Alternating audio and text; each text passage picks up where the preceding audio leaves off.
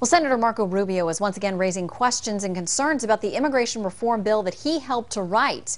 Appearing on This Week, the Florida Republican said that if the measure is going to win passage, it needs beefed up border security measures added to it. The vast majority of Americans, the vast majority of conservative Republicans are prepared to support immigration reform, but only if we can ensure that we're not going to have another wave of illegal immigration in the future. The Senate is just a few days into its debate over that landmark bill that would give an estimated 11 million people who are here now in the country illegally a path to citizenship. Rubio is not alone. Several GOP lawmakers are demanding tighter border security be tied to the Gang of Eight's bill. Senator David Vitter, a Republican from Louisiana, is one of those who wants tougher security provisions, also says the bill is a budget buster. Senator, thanks so much for joining us today. Thank you, Shannon. Thanks for the invite. I want to ask about the issue with the budget. You say that you're going to file a budget point of order. What does that mean? How does it work for this bill? Well, right now there's $8.3 billion of spending in the bill. And rather than live with our budget caps and deal with it in a responsible way under our budget caps, the authors of the bill just call all of that emergency spending. So none of the rules apply. None of the budget rules apply. None of the budget caps apply.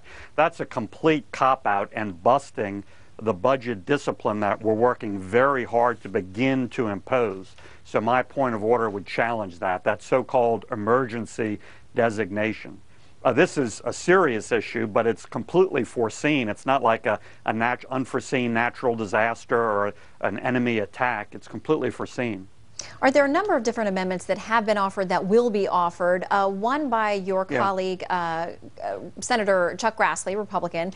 There was an amendment that essentially was voted down because it's been tabled and it won't come back. But it was about tying border control and making sure that it's done, having a timeline that it's actually verified and locked down before those who are here illegally can start down that pathway to citizenship. It was voted down. Essentially, my understanding of the bill is what it does contain is that the Department of Homeland Security simply has to create and submit a plan, not actually that the borders be certified as locked down. So if there are those on the Hill who are saying, all right, it needs to have teeth so that the American people can support it, why vote down amendments like the one Grassley offered?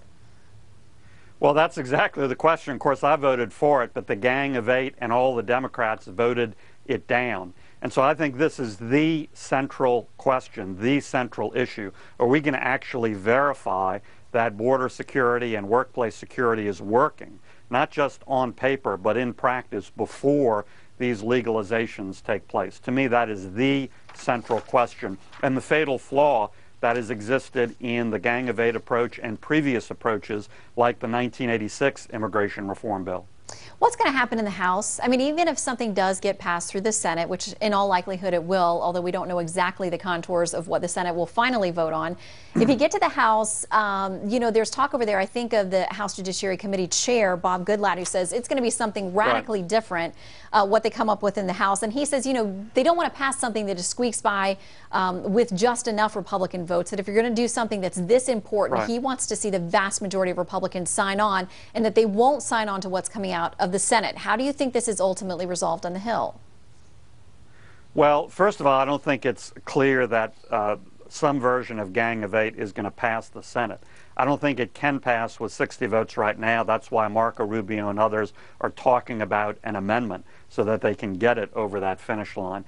In the House, Bob Goodlatte, Chair of Judiciary, is talking about a fundamentally different approach, a step-by-step approach, doing things in a certain order so that we can see enforcement actually working and actually verified before other things like big legalization happens.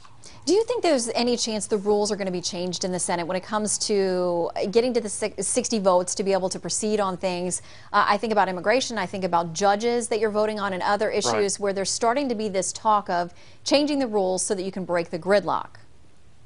Right.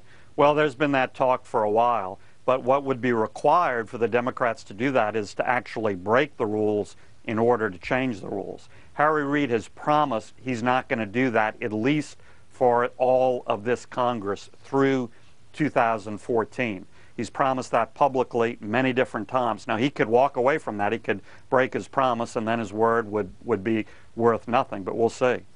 All right, Senator David Vitter, happy Father's Day to you. Thanks for your time. Thank you very much.